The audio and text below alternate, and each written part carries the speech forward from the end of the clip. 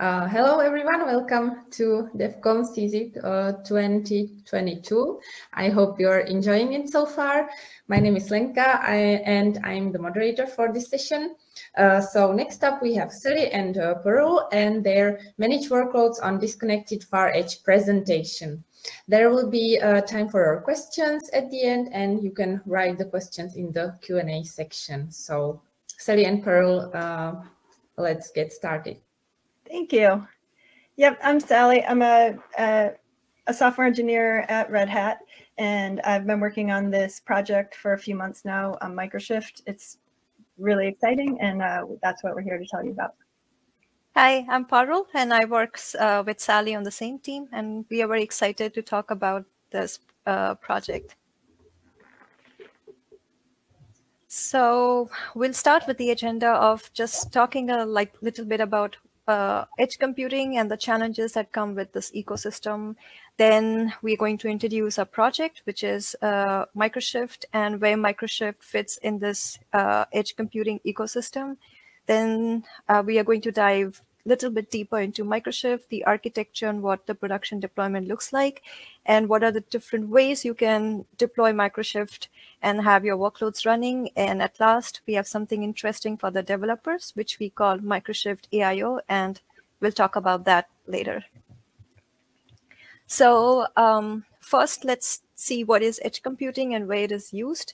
Edge computing is most of the time when you have very limited storage, very limited network, and you want to bring computing close to the storage. That's most of the time we refer as edge computing. It is highly used in micro data centers. Again, when I say micro data centers, they are small footprint data centers, and they have everything that you need to run the application, all the stack. And example would be 5G or IoT or static streaming in a content delivery system. The other is the embedded system, which is automotive vehicles, your at-home devices.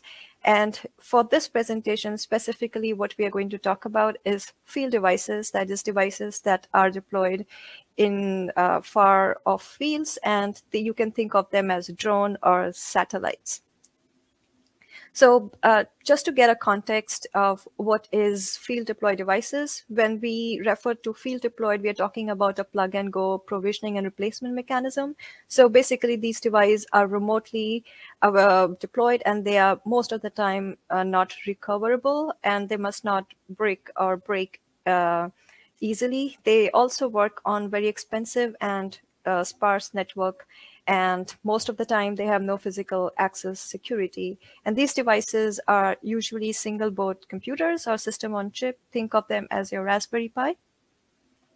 So whenever we are talking about field deployed devices, we are referring to mass deployment and operations in remote, which are at uncontrolled locations and have highly challenging network connectivity. So think about a camera that is deployed on a ship, or like on a drone that is deployed far north to south and exploring glaciers. So in contrast, when we are talking about the conventional highly controlled data centers, they are always available on high available infrastructures, and they have very stable power and network condition. But the problem is we want to have Kubernetes. Oh, I got this. Oh, sorry. Yeah. So the problem, what's needed? It's how do you manage, update, transfer data to and from these remote edge machines, and also still use those tried and true and familiar patterns of cloud native deployments like Kubernetes, OpenShift. They're low resource machines. They don't have enough resources to run even a single node Kubernetes cluster. They're sometimes disconnected or undependable connectivity. And you still want to run cloud native workloads. You might need to manage your application and workload separate from the underlying operating system, which is the opposite of like what OpenShift does. Or an RPM OS tree operating system where you embed the workload RPM, but again, limited resources, and how do you update update them cleanly. And so the problem, again, like the world, we're in this time period where everything is being instrumented, and further from the data center, we need to harness, process, analyze the data from these far off edge devices, like drones, smart cars, field devices, oil rigs, sensors. It's a huge opportunity with this instrumented world. We can't even imagine like what problems this is going to solve for our society, but we need to solve this problem of how to utilize this data, how to analyze, how to process, how to get it. And yeah.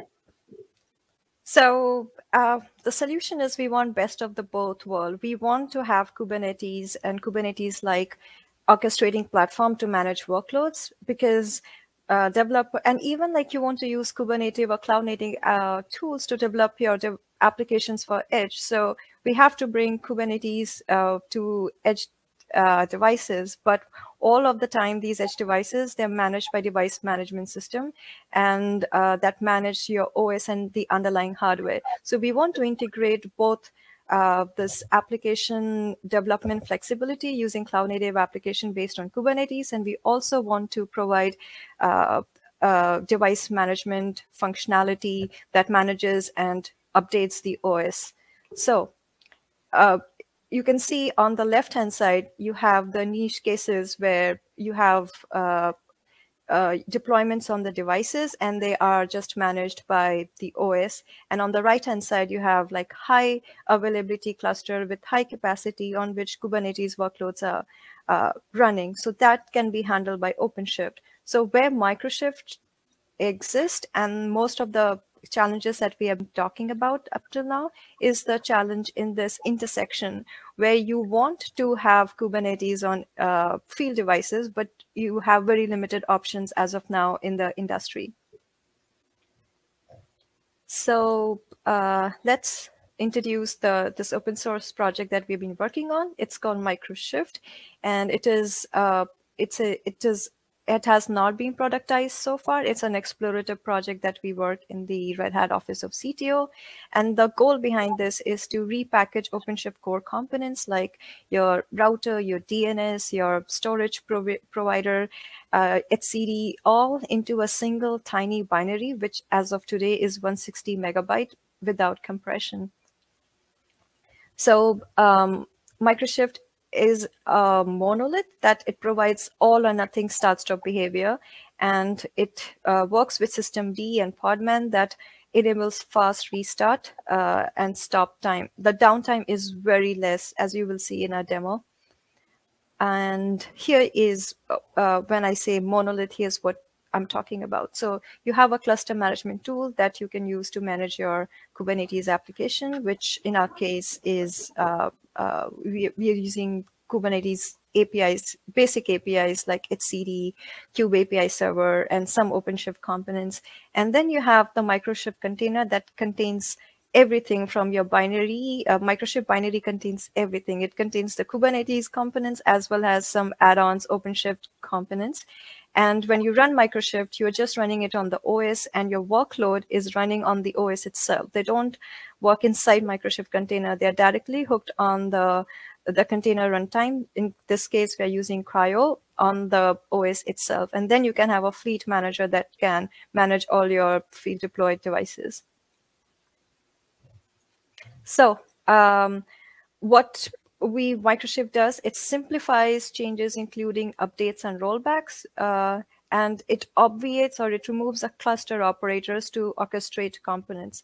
And mind you, it's only the cluster operators. You can still run operators as workloads on your Microshift cluster, but we have removed the cluster operators and the lower level operators at the machine config. Mm-hmm.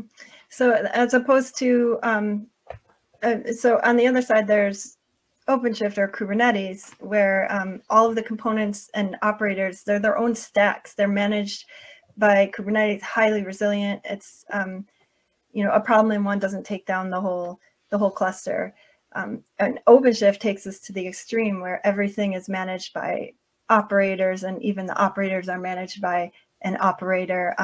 So in the red over on the left, OpenShift, you can see it's meant for scale, orchestration, and MicroShift on the right, it's meant to run Kubernetes workloads, but on extremely limited resources. So digging down a bit further, oh, next slide, please. You can see the MicroShift container. It includes the MicroShift binary, which embeds the controller, the core controller logic like etcd, kube API.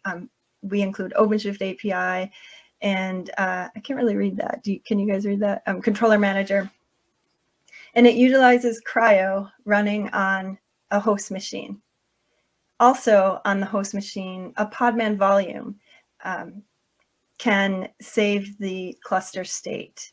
And all of this can easily be managed by a systemd service that wraps a podman command with those volume mounts and permissions.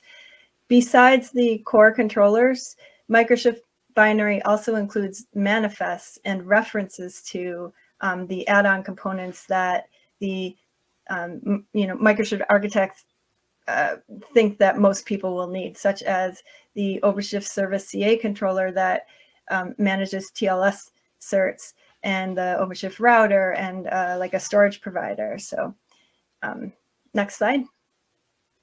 And how is this created? Well, MicroShift uses OKD. It uses the OKD release image and the OKD source code. The actual etcd kubelet API server logic is vendored into the MicroShift binary, and also the OKD component manifests that are found in the release image, as well as the digests of the individual add-on images. Those are also included in the MicroShift binary. And yep, I think that's it for that slide. So so far what we are trying to say that when you are deploying or when you're running workloads in edge computing platform, you have multiple choice, and what is the right choice for you. So we have designed a simple decision tree that can help you decide that. So you can have a full, if you want to deploy a target, you have two options. Is it a servers in controlled environment? And if that's the case, you have RHEL, Chorus, and OpenShift. That's on the right-hand side of this decision tree. And we are not going to cover that because that is not our agenda. So if you are deploying servers in controlled environment, go with OpenShift, be it a single node or the whole OpenShift. That is the choice or the best route to do. But if you have field deployed devices, your option is you're going to use RHEL for edge, and then you see what kind of workload you're going to run. Are you going to run a workload that comprises OCI containers? Does it need pods? Does it need Kubernetes? Is it using Kubernetes? And if that is your answer, you can use RHEL for edge plus MicroShift. But if you're just running containers and pods, you can make another diversion in the decision. Do you need the ability to cluster? Do you need horizontal scaling? If that is your workload would need that, then again, you can go with MicroShift, because with MicroShift, you can scale. And if it's just a static workload, let's say that is just running a simple process, then you could just use RHEL for edge with Podman. Yeah, and again, the cloud native ecosystem, MicroShift can use those tools, those add-on tools that you would use with any Kubernetes cluster. So that's also a really important benefit to using MicroShift. So there are two models that you can deploy MicroShift. The first is RPM install, where you install an RPM package and it will set up your SE Linux and it will install your dependencies. And it would manage everything through RPM Package Manager. The second option is Podman with systemd, that what we are going to cover today. The one caveat with Podman with systemd is you need to install CRI-O yourself. And that is one configuration that you would have to do, which was to trade-off for like the entire cluster operators. So like with Microshift, you do have to do some low-level sysadmin configuration, but they're very minimal. And but that was required to keep the binary as less as 160 megabyte. So the second option is Podman with systemd that uses host cryo, and we are going to cover that in a demo. So the Podman deployment depends on your immutable OS, which as of now we have Fedora IoT and RHEL for Edge. We did the demo on Fedora IoT, and it uses Podman to deploy and manage containers using systemd. I have attached to the link. If you have access to my slide, you can go to this link, which is a very good blog by Podman team on how you can start, stop, restart, auto update, and rollback containerized application using Podman systemd features. And yeah, let me play. Yeah. And it doesn't have to run on an RPM OS tree-based operating system. It just, it can, and most people in production would, but I always run Microshift on Fedora. Yeah. It definitely, you can do it in the production scenario. You would definitely do an IoT device, but those who have worked with IoT, they know the challenges of I mean, I was trying to do it. It's very difficult to provision through the community SSH key provider. So you have to create your own ISO image. That's all background. So let me see if I can, it's a very short video just for 1 minute that will show how you install Microshift using Podman. So nice. Just I call the binary and I copied it to the systemd location, and after that it is just one line where you enable the service.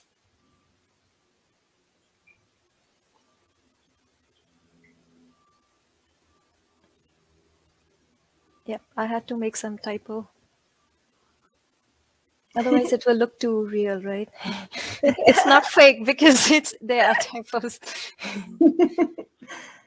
So I started this Microshift containerized service that is running as systemd, as you can see. And now you can also see this as Podman PS. What? My internet.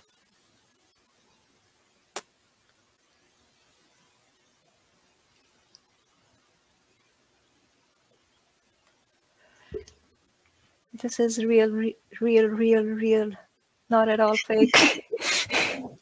It was just a minute, right? You can say what was in it, because hopefully, yeah, exactly.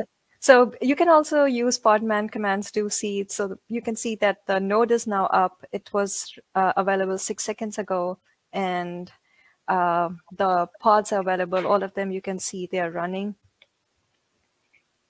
And I will also stop the service and restart it to see that the downtime is really low. Like now you can see I cannot find the cluster, so I'll just restart the service, and within a minute it's restart all my workloads. And as we mentioned, that the workloads are saved on a Podman volume, so the state of the workloads are not lost even when they are stopped. And as soon as you restart it, it picks up the state from yeah, so you can see that it was started 80 seconds ago, but the state, it's 2 minutes. That means it's picking up the same state. I wanted to show the auto update as well, which I've shown, but nothing would happen because my images are already updated. While recording this presentation, I did a system prune, very bad idea. So basically what happens when you do Podman auto update dry run, what it will show you what is the digest of the container image on your local system, and what if that image, if that tag with that, if the digest of the tag that you have on your local system is different than the digest of the same tag remote, then Podman auto update would just update that image. Yes.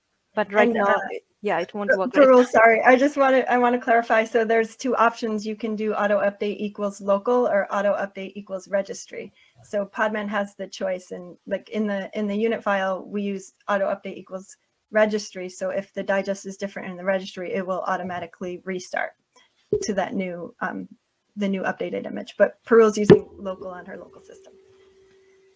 Yep. So next slide. Oh, is this me? Yeah. All right. So this is a slide that and I'm glad we have a few minutes left to talk about it, because I have like a side campaign with Microshift where I want to spread the word that it's a very convenient tool for developers. There's a flavor of Microshift that along the way of developing this, edge production use case, a flavor of Microshift known as Microshift AIO came about. And it includes everything in the Microshift container that we talked about, but also it containerized CRI-O. So literally, all you need on your host system is the ability to run Podman. And when you start the Microshift AIO image, you have the full Microshift environment up and running. So it's really convenient if you're developing an application and you want to quickly spin up an environment to test deploying the application on, especially if it's an OpenShift specific application, because it has the OpenShift API. So you can use security context constraints or routes or even projects. And another use case that has come up over the past month, because this is a really new project, is using it in CI. If you don't have that need to run a full OpenShift or Kubernetes cluster to test your applications, using Microshift AIO in your CI pipeline can save a ton of resources and a ton of time, actually. So yeah, I think I had notes, but I want to make sure I said everything. Yep. You have to share for the demo. Yeah. So I have a quick, again, 1 minute demo to show how fast and easy it is to get up and running with AIO. And I hope you all go and try it. Where's my sharing? It's that TV on yep. And how come I can't share YouTube? How come the YouTube link isn't there? I mean, it's fine, but... I mean, you can share your tab, Chrome tab, and then just play YouTube on that tab. Very good idea. Just 1 sec. Yeah, someone has asked this question, what fleet managers are you using Microshift with? We don't use, we don't use any fleet manager. It is usually used to manage the devices, but Microshift would be running on those devices. So we don't have a recommendation. We'll let the customers decide whatever is your choice. But Microshift does not depend on the kind of fleet manager you would be using. Okay, I'm ready. Sweet. So, oh, nice. I can play it from right here, I think. Very cool. All right, everyone can see it? Yes, I can. Cool. So this is the video is linked in our slides that we'll share, and there's a bit in the beginning that gives like a step-by-step overview of the podman command that we use and the unit file. We just don't have time for that. I just want to show you the footage of running it. So here we're going to start podman. We're going to start copying the systemd unit file, and you just start the service. And you can see it comes up right away, Microshift AIO. So now you have your Microshift AIO container running, and if I exec into it, oh, there's the podman volume and the mount on your system. If I exec into that container, you can see, and I didn't mention this before, but conveniently, OC and kubectl and the kubeconfig is already set. So again, you just launch this image with podman or systemd, and you're up and running. And when you exec in, you can see that in under a minute, your cluster is up. And again, the embedded controllers like kubelet and API server, you don't see them listed as separate pods because they're all included in the Microshift binary. But these are the add-on controllers like that service CA controller, our host path provisioner, OpenShift DNS. Yeah. Yep. So basically, if you have worked with Kind, it is way faster than Kind. And if you have worked with CRC, you would know how easy it is to do with Microshift. So it's not a replacement of code-ready containers or Kind, but it is a very fast way to start developing your cloud native and Kubernetes application. And then you can just push your images. And if you have Microship running in your production with systemd, that whenever your workloads are updated, it would update whenever you update your Microship, your underlying workloads will also be updated. Yeah. So another question, can I run install operators and custom API? Yes, you can run operators as a workload. What we meant that you cannot have cluster level operators, but you can always run standard operators and API servers inside Microship. Anything that is built in Kubernetes, you can run inside Microship. And in this demo, I want to show you can also access the Podman. You can access the kubeconfig from outside the container. So here I'm on my just local host, and I copy the kubeconfig out and change the ownership. And now I can just run from my local host. You know, if I have my Git repo with my application I want to try out here, I'm just showing you that it actually works. And you can, I think the next step, I'm just going to stop it and restart it. And you can see when I restart it, it instantly starts up because the Podman volume is intact. And the test containers that I just launched are there. And yeah, that's it. So when you, Thank you, Sally and Parul. I'm so sorry to interrupt, but we are run out of time. But of course, you are everyone welcome to join our awesome speakers at the work adventure. So thank you. And in a few minutes, there will be a next session about onboarding edge devices.